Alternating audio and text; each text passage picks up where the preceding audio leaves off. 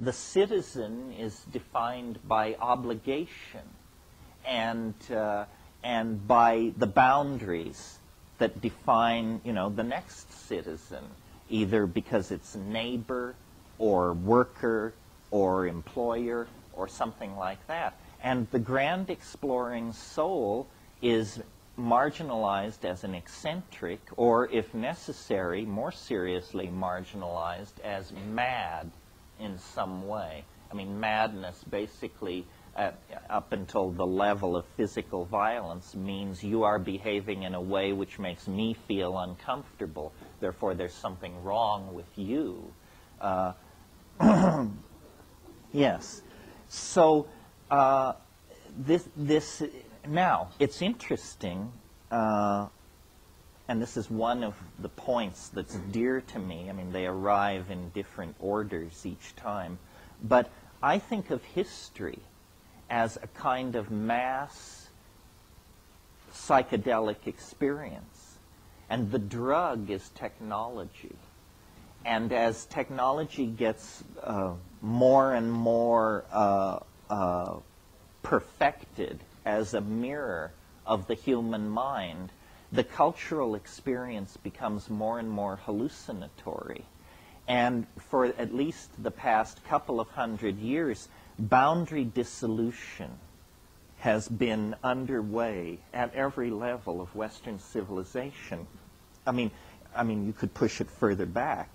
The Magna Carta, the fact that princes and lords of the realm would actually attempt to force the king's signature on a document defining their privileges. They are, after all, ordinary human beings. The king is the divine appointed regent of God in heaven. So this was a severe boundary dissolution within the context of the age in which it was taking place. They were actually saying, you, as Christ's representative on earth, should cede some of this omnipotence to us, mere mortals suspended in the political process. Well, that leads then to broader demands for human rights, for the idea that a permanent and large segment of society kept in permanent poverty is unacceptable. We got rid of debtors' prisons and things like this. As the collectivity of our humanness becomes an intellectual legacy for all of us, there is a dissolving of boundaries of race, class, status, language, so forth and so on. And the whole of the 20th century has seen a massive acceleration of this. The breakdown of the Soviet Union was in fact simply, it was even so described, the lifting of the Iron Curtain, meaning a membrane has suddenly disappeared. And more of these membranes are disappearing. And what is emerging then is a more and more psychedelic experience, meaning a sense of acceleration of information flow, a sense of rising ambiguity about what it all means. Everything seems to carry both a good facet and a detrimental facet. The ambiguity of everything is increasing. The connectedness of everything is increasing. And I will argue later in the day that this is a general tendency of the time and space in which we are embedded, and that we ourselves are a reflection of this. Where is life carrying us? What is this all about?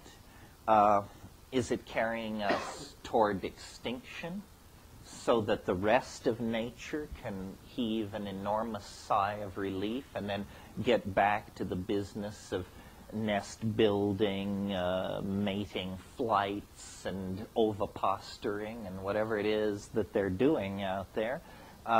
Or is it carrying us toward some kind of a transition? If you look back through the history of life, which is a long history. I mean, it reaches back a billion years. It's every advance happens suddenly, unpredictably, and in a very short period of time. Some of you who stay tuned to the scientific literature may have noticed this series of articles that were around last week about what they're calling the Big Bang of biology. That there was a period of time, incredibly brief, perhaps between 1 million and 10 million years, when all the phyla of life on this planet radiated into existence, sometime between 525 and 535 million years ago. Just it all snapped into existence. The episode in which life left the sea is a similar, highly confined transition event. People recently have written about what they call punctated or punctuated evolution. Evolution is not apparently a slow curve of unfoldment. It is instead a series of equilibrium states punctuated by violent fluctuations in between, and then a new equilibrium state. So history, I believe, is not an aberration any more than leaving the sea could be called an aberration of marine existence. I mean, obviously it is not marine existence, and obviously we are not living in the same world as groundhogs and hummingbirds psychologically. But leaving the sea did not represent an ontological transition. It represented an extremely dramatic shift of modality. And this is what history is. History is characterized by its brevity, for one thing. I mean, we have packed more change into the last 10,000 years than the billion years which preceded it.